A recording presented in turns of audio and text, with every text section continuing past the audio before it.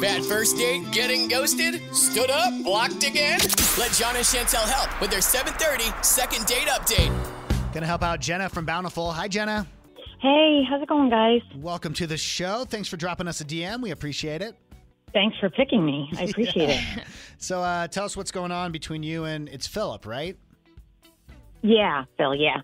Yeah. So Phil and I, we met on an app a week before the holidays, and it's obviously such a crazy time, but we really wanted to meet. So he suggested that we finish up our holiday shopping together and then just grab drinks after.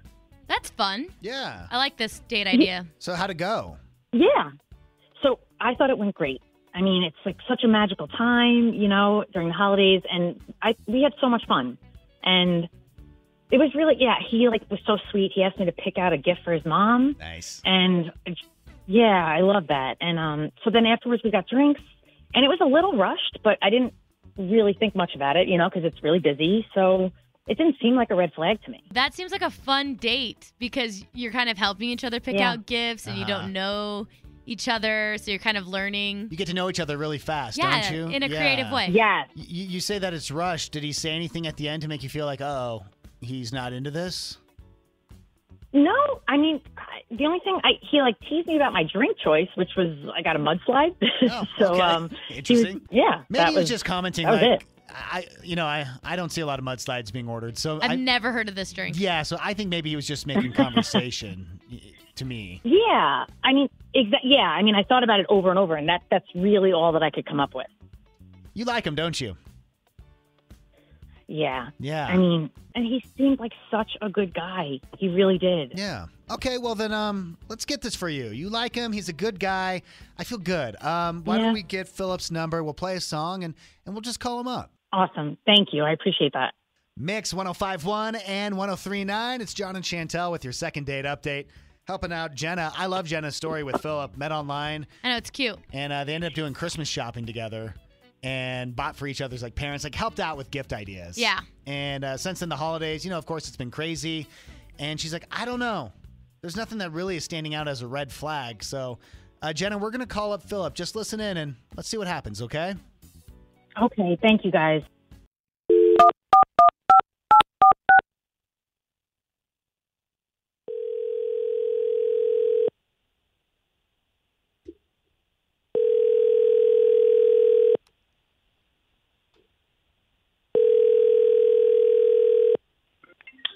Hello.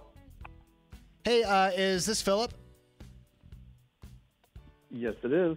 Philip, hi. My name is John. Yeah, I'm John. Chantel's with me. Hi. We both do a morning radio show together on Mix 105.1 and 103.9. In fact, we're calling because you went out on a date with Jenna. This was a while ago before Christmas. And, you haven't called her back, and we just want to know what's going on. Yeah, that's a tough one. Well, what's going on? Yeah. Well, Jenna's everything anybody could want, right? Mm-hmm. I mean, she's super sweet and fun and gorgeous and everything, but Yeah, but what? I just Just get to the point. What? Yeah, I was going to tell you, I cannot imagine that I would be what she's looking for, honestly. Well, Philip, I got to tell you, we talked to Jenna for a while, and I mean, I could just feel the energy and the smile in her voice. She asked us to help her figure out what went wrong, and so maybe you could just help us with that. I don't know how to put this, but so I come from a modest background, and she definitely does not, and I just don't think I could ever give her the kind of experiences she would most likely be used to. What kind of experiences do you think that she would miss out on by being with you? Well, I mean, okay, so, all right, example. Maybe she told you we did some holiday shopping together, which was great. Yeah. The only problem is, she's going all out. With $300 perfume for her mom. I didn't know you could even spend that much on perfume. And then this super pricey silk scarf. And, meanwhile, I'm getting this 3-wick candle for my mom from her favorite shop. Yeah. I see what you're saying. I mean, my budget was my budget was probably like less than a tenth of hers for each person. So, you understand? Yeah, just different family backgrounds financially. It was tough. I feel so humiliated right now. Philip, I got to let you know that. Yeah, Jenna's been listening in. Hello? Jenna, what do you want to say? How? I can't believe you don't like me for such a superficial reason.